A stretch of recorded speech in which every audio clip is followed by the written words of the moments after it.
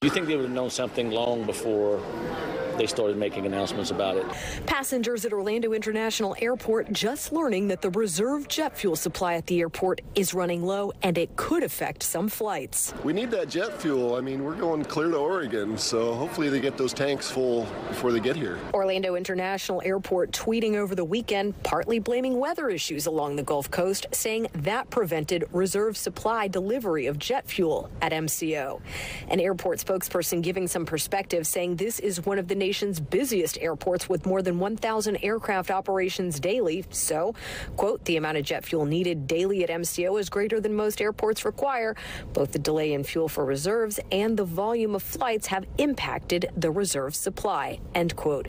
Captain Shem Malquest is a visiting professor at Florida Tech. The supply chain is pretty tightly wound. You know, they go through a lot of fuel very quickly, and they can only keep a certain amount on hand.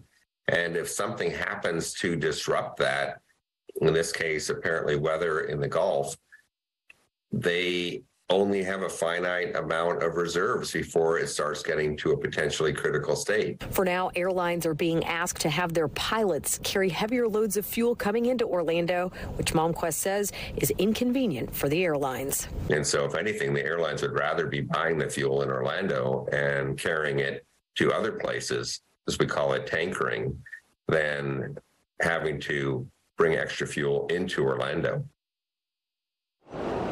As you look up the arrivals and departures board here at Orlando International Airport, you will see a couple of delays sprinkled throughout both the arrival side and the departure side. I've asked airport officials if any of this has to do with that fuel shortage, and they tell me at this time, no. They also tell me that they are in the process of using tanker trucks to bring in some fuel here, and that they're hoping to be back up to their regular supply later this week. For now, reporting live at the Orlando International Airport, Holly Bristow, Fox 35 News. Holly